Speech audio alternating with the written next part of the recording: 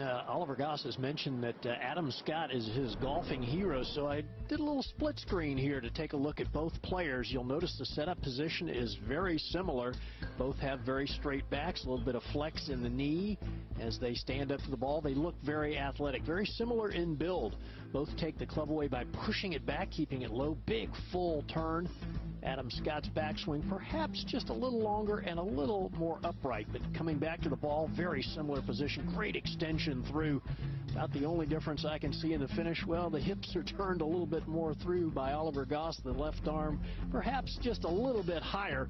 I think that might have to do with one being 19 years old and the other being 33, but pretty similar swings, and I have been very impressed with Goss's golf game.